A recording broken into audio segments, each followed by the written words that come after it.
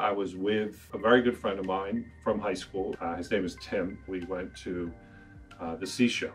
One of the things that happened while we were sitting there is a gentleman by the name of John Groon walked in. John is one of my older brother's best friends, and he was a lawyer. And I saw him come in. He was dressed in a tie and a jacket, and he sat down at a table not too far from Tim's uncle and I, and met with the business owner of the seashell, the owner of the seashell.